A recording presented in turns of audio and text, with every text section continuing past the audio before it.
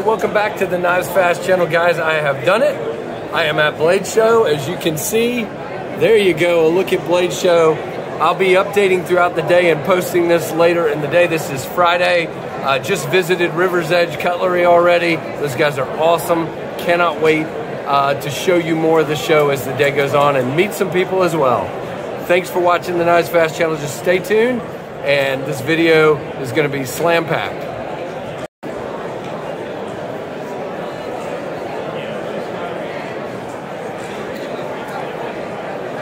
All right, folks, I'm now in the main hall, and as you can see, there are a lot of booths in here. I cannot wait to show you more. Here you go. I'm sure this is kind of shaky, but that's all cool. And this is going to be an awesome day. Here's our friends at Smoky Mountain Knife Works.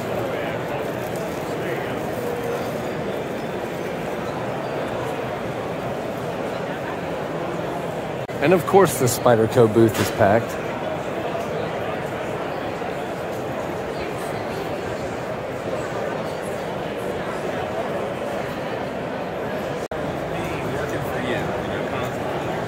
And ladies and gentlemen, there he is, Dylan Mallory.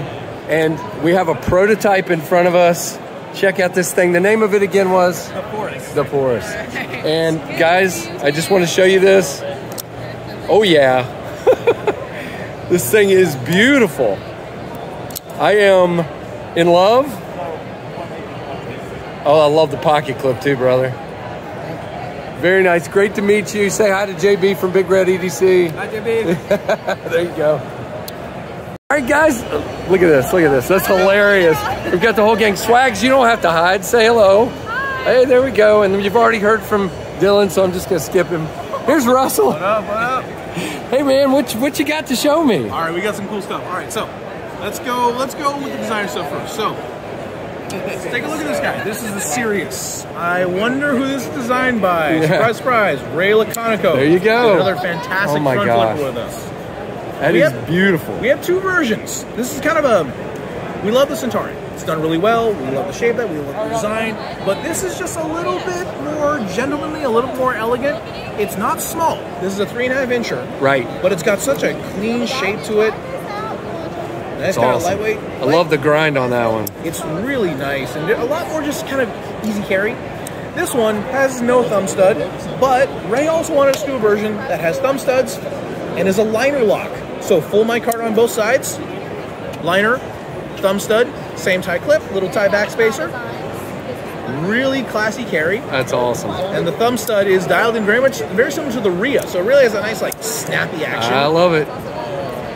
It's a very slick knife. That is a serious knife. Okay, thanks. But no, I adore this. Yeah. Ray nailed the design. Like, you want something that's distinctively Ray. How do you get that very distinct look in a knife that is very different than anything else he's really put out? This does not look like a lot of Ray's designs. It looks totally like one of Ray's designs. It's very him. And it's just like, it's so cool. It's awesome. So well done. And we really got the execution on this just right. Like, it's thin, it's light. And it's micarta. Yeah, oh god, that green micarta is so good. We actually have a red micarta one in there too. Yeah. And then we're seeing what people like more, the thumb stud or the full tie version. So we will find that out. But let's move on from that one, because that's a series designed by Ray Laconico. That's me right there. Oh yeah, the full tie. Oh, right. Oh yeah. So let's go on to something that I'm actually really excited about, because I didn't see these till yesterday. This is the Scoria. This is an in-house design. Okay. So this one kind of is a little plain looking at first. The blade is clean. I like the colors though. Oh yeah. Fairly clean shape, right? Right. Nice ergos. Nice micarta. Super thin. Yeah. Super thin. Centauri thin, should I say. Thinner. Yeah, thinner. All right, now I got to hold it. But it's also super light. If you've heard about Scoria, what Scoria is a type of rock produced in volcanic explosions. Sorry about that. As the rock cools in the air, it comes down and develops a lot of little tiny holes. We have milled the hell out of the inside of this guy. It is lightweight. That's awesome. It is very light. Also full-size finger choil. Yep. Really excellent ergos. This gives the Feldsmar a run for its money. And just that blade shape. Look at that blade. It's not a small blade, but it's just a slice. 3.5? Yeah, 3.5. Depending on how you think of the choice. Right. But my God, this is so good. Also, tie clip. Yep. We might be doing the full production run with a regular steel clip. Okay. Tie clip, blind screwed. Look how clean that is. That's pretty awesome. So slick. And then we got this one. We just did this, but this is the most wild micarta I've ever seen. I can hear JB from Big Red EDC screaming at the camera right now. It's red. Oh yeah. No, I hear it. JB's gonna be really mad about this. He's gonna be like, what? JB, this you don't get to hold it. I do. Here you go. I'll bring it to Blade West. You can see. Oh, dang it. Oh my gracious. That green pop is so wild in that color. Guys, it's nuts. Check that out. And that's a CJRB. That is. All right, I'm very excited for this one. Me too. This has got my name written all over it with that choil. You were like the 7th person who said that today. Oh my gosh. Still close to opening. All right, thanks. Appreciate it. No. I would chase you down. So is that a proto? Is that a proto? These are protos. These are protos. That's awesome. These are kind of protos. Right. So this one, you saw this one already. Yep. But now it's changed. This is the Silax. We've done a few little modifications per Dylan's request. We've dropped the blade down a little bit, kind of made it a little bit wider, enlarged this choil here, and it's an even better general purpose knife. That's awesome. And I am really excited to get this in the kitchen because this looks like a great general kitchen knife. I've been using the original. Grab the original real quick and let's see. That's one of the. I didn't bring the original. That one's. That is not. Okay.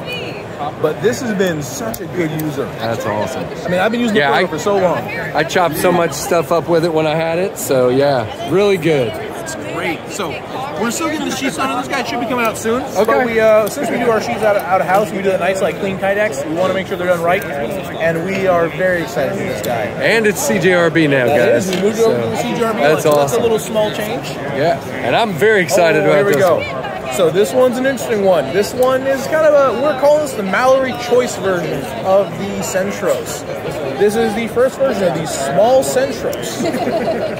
Polished black micarta, tie pivot collar, tie clip, RPM 9 blade, 3-inch version. It is small, it is easy to carry, it's EDC friendly, but it does not sacrifice on all those really cool things about the Centros. Yep. This does not feel like a small knife, and it's very capable. It's not light, it's not wimpy, and man, it's so elegant. Yeah, I felt it earlier, and it felt wonderful in my hands. So good. So good. Yeah, guys, you can see, it fills your hand really well, but it's small. That's awesome. It's going to be really good for people that do just like a 2-finger choil right here. So you get that nice 2-finger position. I got a little extra space here, but someone who's got larger fingers, it becomes a really comfortable 3-finger slash like 3.5. I'm doing a solid 4. And I got pretty much a medium-sized glove. Yep. This is a great size. That's awesome. It is a fantastic size. That's awesome. And then speaking of size. Oh yeah. I'm sorry. No, you're good. We're done with it. So, because everyone loved this one so much, because people just lost their mind over this thing, and because some people just don't really want small knives, this is the Tigress. We got it out a few weeks ago. It's shipping. It's available now. This is a beefy, burly, overbuilt, unabashedly big knife. I'm just like, unabashedly big is my tagline for this thing. Yep. It really is. That's awesome. Chunky. We did mill out the insides to reduce the weight a bit. I don't think anyone's going to mind because, come on, the weight on this thing's ridiculous. Right. It's a big knife. Slab RPM 9. We have 2 versions. We have the blue, black, red, and we have a white, black, red. Right. With the blue says this one has the black finish. The other one's got a satin finish. And this is just such a monster piece. That's awesome. Handle grips you back. It has got such a good shape to the handle. It just Yeah, you folks that watch the channel know that I love this guy. Yeah, it's fun. It's fun. Yep. This will go into my collection. All right, man. Oh, we got one more. Oh, yeah, actually, that was supposed to be here, but hey, we're working on the Silax. We've actually reviewed this one, still working on that one. It's going to come out soon. Probably might come alongside this guy. Might be a little bit later. We're just keeping this one of the R's in line. That's awesome. But that one's coming. Oh, that's right. I forgot one more thing that I should bring out. I'll just pull mine out of the pocket. Aha! The Arian, ladies and gentlemen. Full tie Arian. Oh my goodness! All right. Holy cow! With a matte finish blade. And the weight is perfect. Yep. Oh my gosh. It's about 5 ounces heavier than the micarta one. So it brings it more into like a 4.5 ounce instead of the 3.5 for the micarta one. Yeah. It's no longer a lightweight knife because the last one was pretty much a perfect weight ratio. This is a little heavier, but I actually like the I do too. I do too. I think this performs a little better, and this is what I've been carrying for the show, and I am very happy with it. That's awesome, man. That we have the green micarta version with the matte finish blade, so that is out now as well. These are all available. It's awesome. Well, Russell, thank you so much, man. You're welcome. So great to see you. Absolutely. And for you guys to show me some, for Dylan showing me some of these knives, appreciate it. And guys, more to come on Bladeshow today. As you can see, I got a long ways to go. But I've had a blast spending time with you guys, so thanks. All right. Guys, I'm here with TC from Smoky Mountain Knife Works. I mean, I just saw Dylan Mallory and Russell from Artisan Cutlery. And now we got Isaac and TC from Smoky Mountain Knife Works. How exciting is that? You guys know I love Smoky Mountain Knife Works. After you guys did the video, the tour the other day, I'm like, I was there 6 months ago, but I got to go again because it's totally different. It's already changed. How dare you? Yeah. Well, I mean, we got to keep it new. We got to keep it fresh. You got to keep it coming back. Well, the funny thing is, my wife, you guys added some extra stuff, and my wife's like, I want to go back. And I'm like, yeah. So my wife loves to come with me, but she likes some of the extra stuff you guys have. So. And when you can convince the better half, that just makes the whole trip that much easier. So anything specific you guys are drilling in on today, or we're just whatever you see? We're getting around and trying to talk to everybody, all the big players, and all the people that we've got relationships with, and to see what's new coming out, and really inform everybody out there. And we appreciate guys like you. Yeah, man. Getting the stuff out there and getting the product out there and the news out there, and joining in with us on the chats and stuff like that. And I enjoy that, man. I mean, we appreciate guys like you more than you know. Thanks. Thanks, man. I appreciate it. And hopefully we'll run into you guys later on in the show too and see what you found that I missed. So absolutely. All right, thanks a lot. Take it easy, man. All right, guys. Guess what? We're at Jake Hoback's booth. That's right. And not only were you at Jake Hoback's booth, if I can talk. Oh, man. We're with Jake. And Jake, I was just telling you guys, I really appreciate you guys sending me the Enoch to review. Had a viewer reach out and say, you got to look at this knife. I had no idea. As a matter of fact, I think I told Bill, I didn't think I would like it. I love the way that handle fits in my hand. I'm not just saying that because you're here. Appreciate it. So what are you guys showing today? What's new and moving for you? We're a little slim pickings. It's been a good show, but you know, Bladeshow, we try to bring a little bit of everything anywhere we can. So we've got the ever popular Sumo. We've got their 3 flavors. We've got the Stonewash, my personal favorite with the gold accents. We've got the blue accent with the bead blast and the satin blade, and then we've got the purple one. That one's been a fan favorite. I'm not huge on color, but everybody's convinced me that I actually have to. You have to do color every once in a while. I don't know. So let's see. So you say this one's your favorite. So we're going to show this guy. So what? Tell me a little bit about this one and your design. So the Sumo, this guy. Yeah. So button lock for you guys that are unfamiliar. Button lock flipper. It's got a micro flipper tab on the back here with 23. Yeah, there you go. Get that focus. I even know the hand gesture. But with the front-facing camera, I don't know. Right. So then we have flipper tab. You can slow roll it with the pocket and the blade, but then you can also flick it open out of your pocket. If you put it in the inseam and catch on the edge of your pocket, you can flick it open. Okay. DLC black coating, fallout finish. Man, that's awesome. And then Stonewash blade. And the gold accents. That's sweet. Gives it a little bit of pop. The purple one, I really like how the purple anodizing turned out on these guys.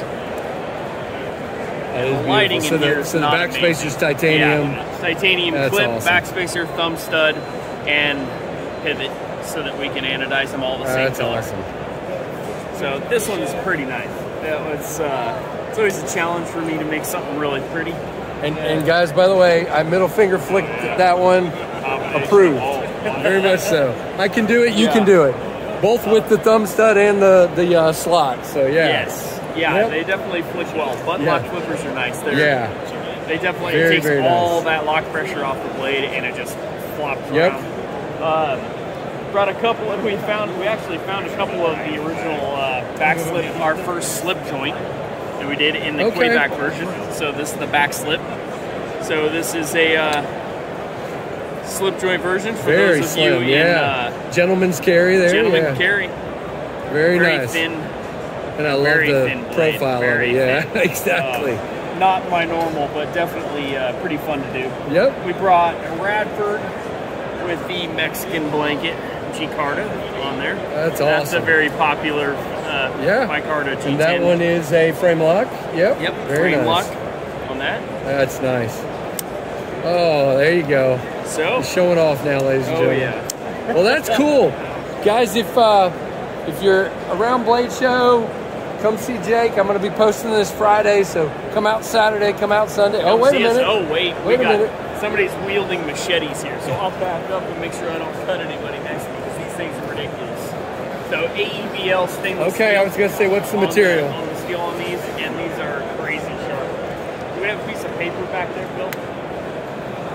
Looking for paper. Notepad. Guys, Jake Hoback is about to cut paper with a machete on the KnivesFAST channel. So you don't see this everywhere. It should. Your machetes should be very sharp. Oh my gosh. So. Yeah, the only problem I have with machetes is I can't ever figure out how to strop them. I'm just kidding. Carefully. Yeah, exactly. I just leave it. You could have like a pile of paper here. Well, Jake, it's really good to get to meet you, and guys, be looking for more stuff from Jake. We're going to talk about maybe something else to review down the road, and that would be awesome. So, sounds good. Appreciate thanks, guys. We'll see you in a minute. Hey, guys, look at these crazy people I found. And that guy. Yeah. That's a oh, man. It's depending on the day. Oh, nice. It's new to him. Okay. All right. Yeah. So, yeah, this is Kevin and Kyle. You guys know them. If you're following me, then you're already following them. So, what you guys think that's pretty good? Hoback Sumo, man. I'm gonna get one. I took him to the Hoback booth, and I'm killing myself for spending money and not getting a sumo. So Kevin's gonna get a sumo, and he's gonna send it to me to look at. So that's what it's gonna. There we go. Right. And we picked up a couple of 80-20.5 for other people, but we got to check them out. All right. We're still not even halfway done through this place, so we got a lot to go. All right, well, I'm not going to keep them because they need to keep going, and you guys don't want to see too much of them anyway. No, you don't. Wait. We're back on you. Okay. and should we tell him his new nickname? Yes. Oh God. This is the D10 Diva, everyone. D10 Diva. We're gonna have shirts made. Cheers. Yep, we're gonna have shirts made. All right, later. All right, guys, we're here with Ben from Jack Wolf Knives, and he's just gonna kind of tell us what they got to offer and what's kind of different about them.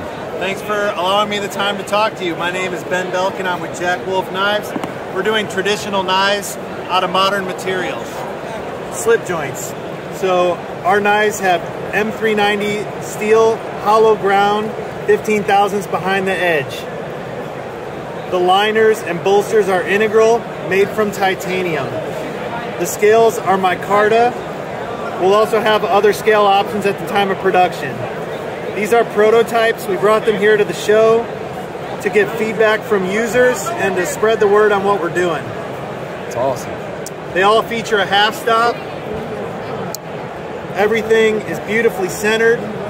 Springs are flush in all three positions. That's awesome. And guys, they've got a ton of different models. Whoops, sorry about that. Can't do it justice, but they've got a bunch of different ones here. Go ahead. Yeah, so I've got 7 models. This is a sway back jack. We call it the laid back jack. It's got a Warncliffe blade. Big long swedge, 1 bolster. We've got a dog leg. We call it the K9 jack. This is the one I really like, guys. Got a spear point blade. We've got the Vampire jack. It's a coffin shape. It's got a spear point blade, almost like a dagger blade. Yeah, yeah. Very cool. This was the gun stock. We call it the Sharpshooter jack. This is the Little Bro.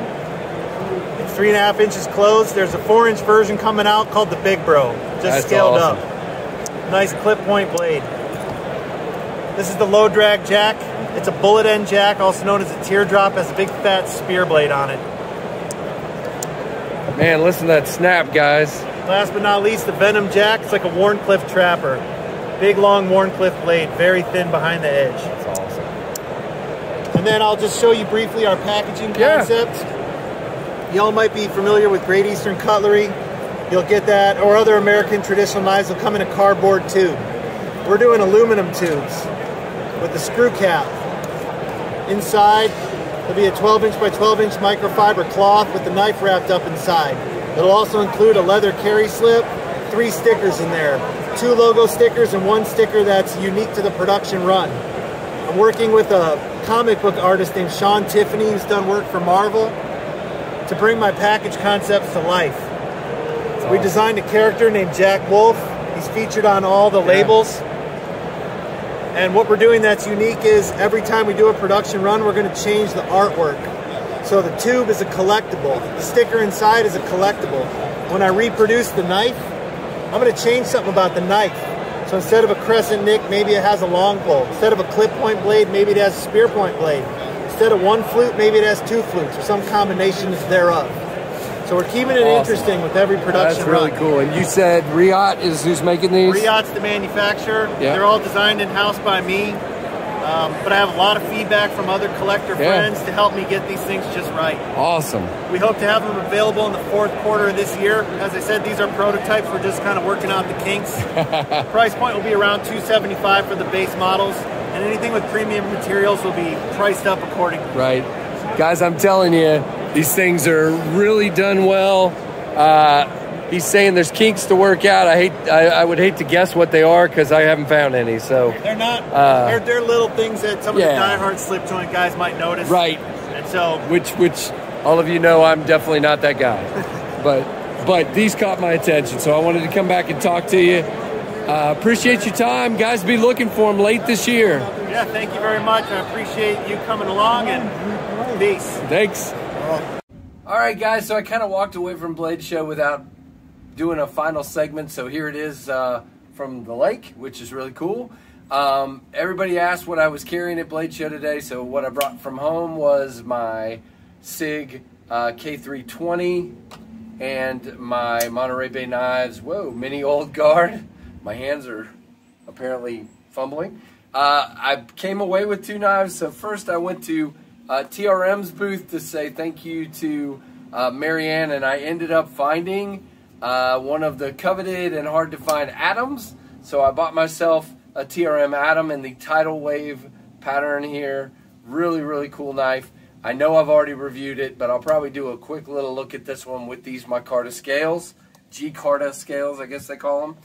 And then I went over to Andrew Dimko's booth and got the AD 20.5 Shark's Foot with the shark lock. Guys, I've heard a lot of people talking about these and talking about how fidgety and fun they are. I had no idea. I really dig this guy. Love the shape of the blade. Cannot wait to review it for you. Really cool packaging. Even has this really awesome pouch with the shark lock logo on there. And believe it or not, they gave me a ton of these stickers to put in swag packs. I've got stickers from Dylan Mallory. I've got stickers from, I got a bunch of stickers, guys. I got you covered with stickers. Ran into a lot of good people today, a lot of great viewers, and had a blast. So for those of you that I talked to today, Christopher's Tanks, a guy named Tim. Oh boy, I'm going to forget one. There was one more person I ran into today, and I have forgotten your name. But I thank you guys for coming up and saying hi to me. It really made me feel cool. And that's it, guys. So again, give me a comment. Let me know what you think. Give me a thumbs up. And thanks so much for watching the KnivesFAST channel.